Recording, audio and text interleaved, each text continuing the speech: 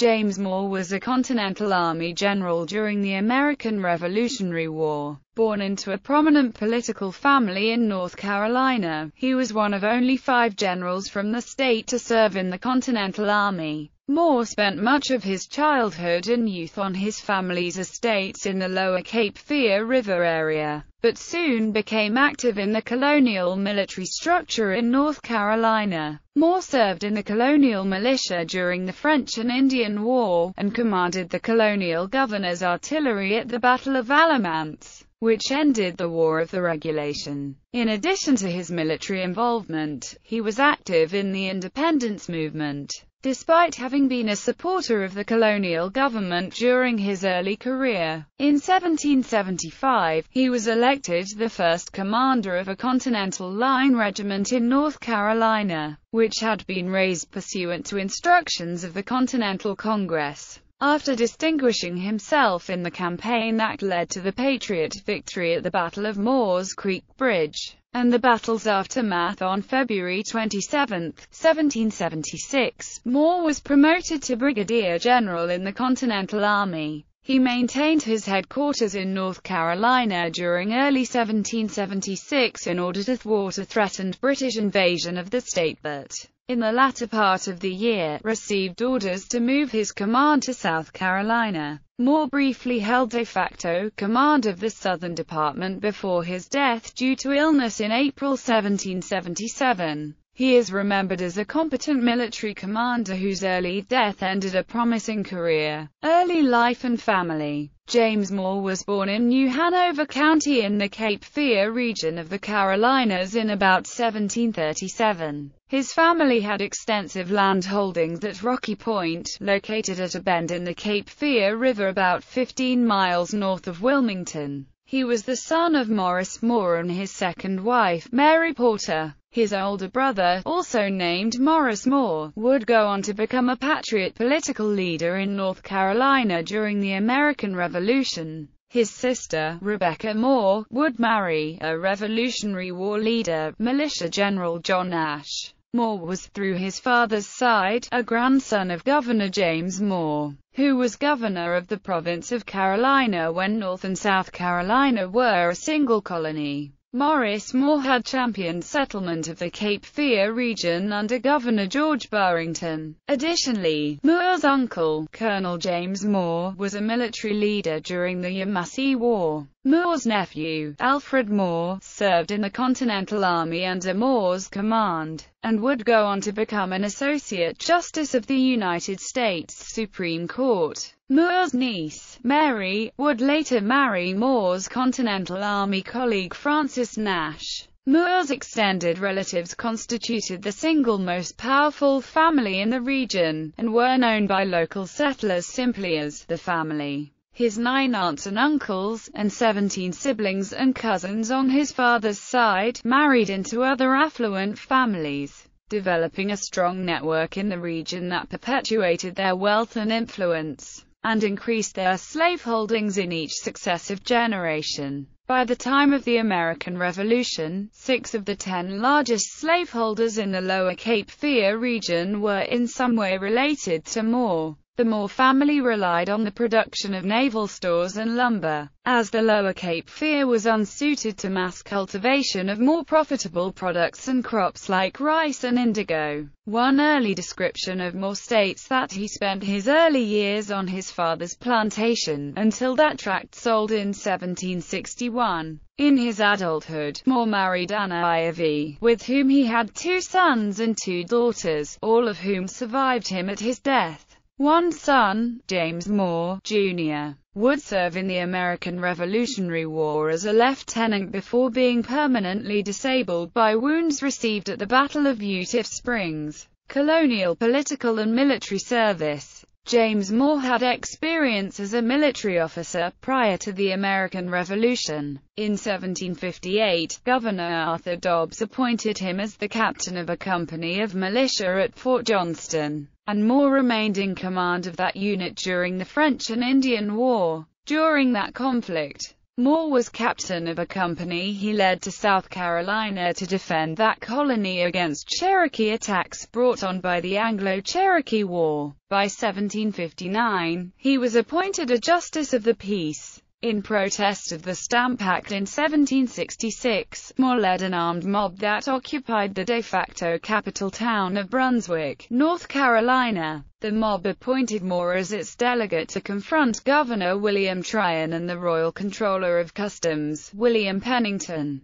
who had taken refuge at Tryon's home. Pennington gave in to the demands of the mob, and resigned his post, swearing that he would not enforce the provisions of the Stamp Act. Moore served as a colonel of an artillery company in the colonial militia during the War of the Regulation, a revolt by Western settlers against perceived injustices in the colonial government of North Carolina in the decade immediately preceding the American Revolution. At the Battle of Alamance, Moore served as the commander of Governor Tryon's artillery company. Moore's orders in that engagement were to fire his cannons once Tryon had determined the Regulators would not surrender, thus signaling the beginning of the battle. During the conflict, however, the governor's artillery functioned poorly, and the Regulators were able to gain an initial advantage by fighting in an irregular fashion. The governor's forces eventually succeeded in crushing the armed farmers, thus ending the Regulator Rebellion. Moore went on to serve in the North Carolina House of Commons from 1764 to 1771 and again in 1773, representing his home county of New Hanover. In 1772, he purchased a plantation of 500 acres on the Cape Fear River several miles upriver from Wilmington. American Revolution. Revolutionary activities. Moore participated in the Wilmington chapter of the Sons of Liberty beginning in 1770, and through them organized a boycott of imported British goods on the Cape Fear River. On July 21, 1774, Moore was elected to a Wilmington-based committee tasked with organizing the first North Carolina Provincial Congress with other counties.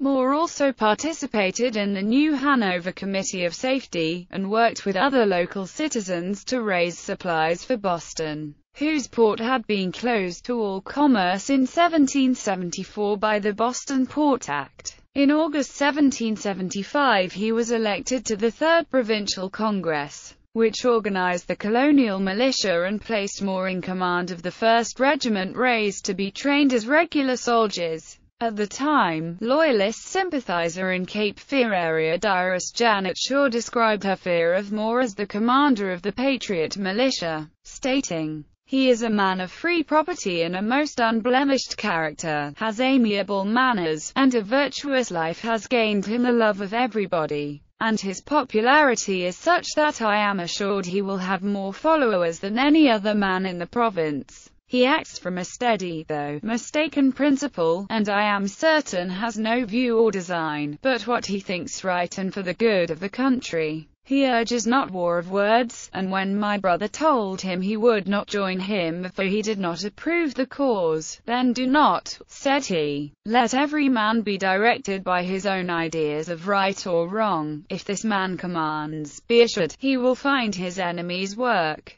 Moore's appointment as commander of the 1st Regiment of what would become the North Carolina Line came at the expense of his brother-in-law, John Ashe, who actively sought the appointment. Moore bested Ashe by only a single vote in the Provincial Congress. Moore's Creek Bridge campaign. On February 15, 1776, Moore was given command of the 1st North Carolina Regiment raised at the direction of the 2nd Continental Congress, and placed in charge of the defense of the Cape Fear region. At the same time, the colonial government in New Bern organized militia units under Colonel Richard Caswell, and sent this force south to meet up with Moore's regiment of regulars and several other units of militia. A force of approximately 1,400 Highland Scots denizens of North Carolina who remained loyal to Britain was organized shortly after the outbreak of hostilities in 1775.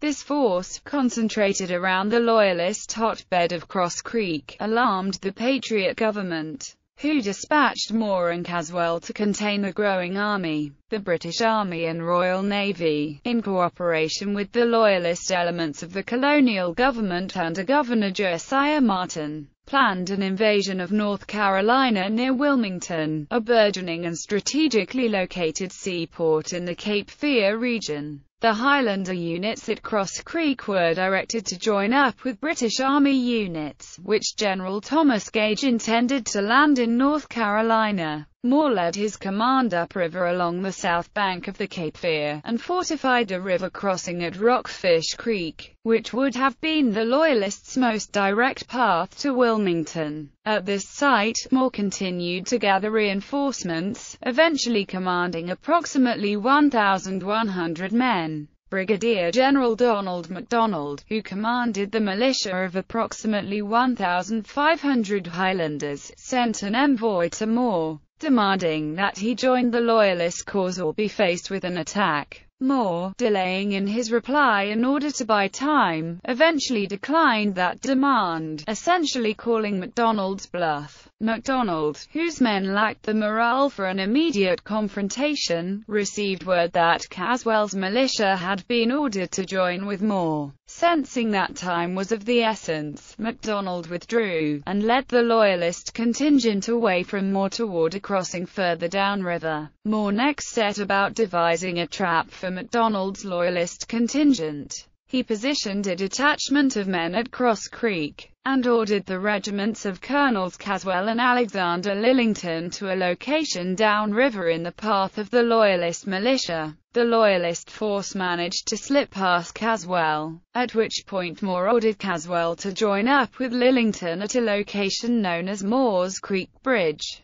Simultaneously with Caswell's corrective maneuver, Moore floated his troops 60 miles downriver, where they disembarked and joined in the pursuit of MacDonald's force. In the Battle of Moore's Creek Bridge, the Loyalists attempted to cross over the creek in the early morning hours of February 27, 1776, where they were met with fierce resistance from Caswell and Lillington's united forces. The Patriots routed the Loyalists in less than 3 minutes, inflicting severe casualties on MacDonald's men and capturing 850 Loyalist soldiers and officers, while themselves suffering only a single casualty. Moore did not participate directly in the battle, but arrived shortly after it was decided, and pursued the remaining Loyalist units. Moore's Creek Bridge stopped the British plan for the conquest of North Carolina, and was celebrated by patriots throughout the colonies. The British press of the time downplayed the victory as a defeat of Loyalist forces rather than of regular British Army units.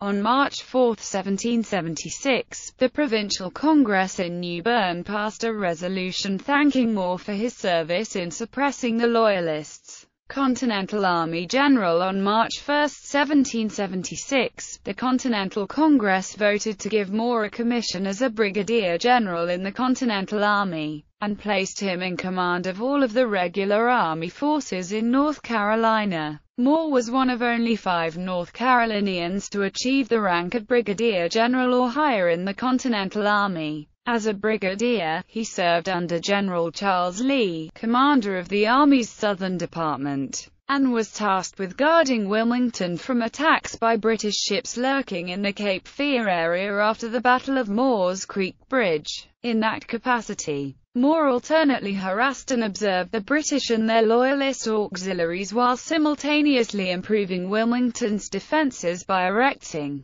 2 new coastal batteries, and by sinking ships in the main channel of the Cape Fear River south of the city to bar passage by larger vessels. In April and May 1776, some British units from the approximately 7,000-strong force of General Henry Clinton disembarked near Wilmington, and threatened to confront Moore's garrison of 1,847 men. Clinton soon decided that North Carolina was not an ideal objective, and the majority of the British fleet and army made its way south to Charleston on May 30, 1776. After the near engagement at Wilmington, Moore devised a plan by which the Provincial Congress raised 5 additional companies of men to defend North Carolina's coast. He saw this as necessary because the Continental Army units in North Carolina could be ordered out of the state, which would have left North Carolina relatively defenseless.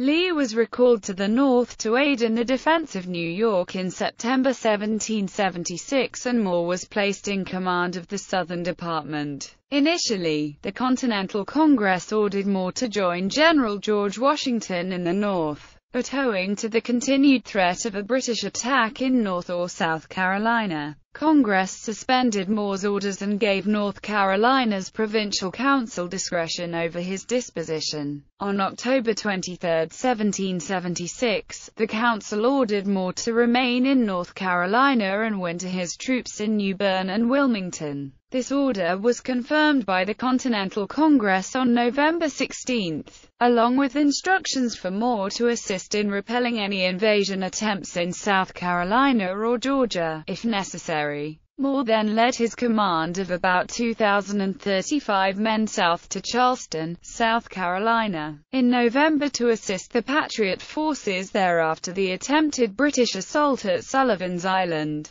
Moore's brigade arrived in January, but Moore spent most of his time traveling between Charleston and North Carolina, lobbying for funds and clothing for his poorly equipped soldiers, and recruiting more men. He went so far as to obtain a private loan from Thomas Polk, a planter in Mecklenburg County, for $6,250 in South Carolina currency to pay for rations for his command. Moore's unit engaged in daily drills under his supervision and that of Colonel Francis Nash. Despite these efforts, the North Carolinians suffered from rampant cold and pneumonia, and many of the enlisted men deserted in order to join the South Carolina line because of the high bounty being offered by that state for service. In February 1777, the Continental Congress commanded Moore to bring North Carolina's Continental Army troops north to aid Washington, but a lack of supplies and provisions stalled that plan. Moore himself had returned to North Carolina on January 8, 1777, in an attempt to alleviate the poor conditions in which his soldiers found themselves, and to raise funds to pay his men, leaving the Southern Department under the command of Brigadier General Robert Howe. Howe countermanded Moore's instructions to bring the Continental Army units north by refusing to permit the North Carolina Brigade to leave Charleston out of fear of a British attack in the South. Because of Moore's failing health, Francis Nash was promoted to Brigadier General, and assumed command of the brigade on its march north. Death and legacy. While preparing to march north in the spring of 1777, Moore became ill. He died of what was called a fit of gout in his stomach on about April 15, 1777. Oral tradition holds that Moore died on the same day and in the same house as his brother, Morris. Anne, Moore's wife, died a few months thereafter. Moore, who had not been directly involved in any military engagement, was nonetheless able to construct a working military force out of the disparate parts provided for him by North Carolina. Samuel A. Courtash, an early North Carolina historian, described Moore as perhaps the most masterful military man furnished by North Carolina to the War of Independence. Another historian speculated that Moore's actions had held the promise of greatness. Moore's strategic command before and during the Battle of Moores Creek Bridge has been acclaimed as a major factor in the Patriot victory there. The Wake Forest, North Carolina chapter of the Daughters of the American Revolution and a U.S. Army battery at the now-defunct Fort Casey in Washington state were named in his honor. In 1940, the North Carolina Department of Cultural Resources erected a North Carolina Highway historical marker in Pender County near Moore's former home at Rocky Point, commemorating his life and Revolutionary War service.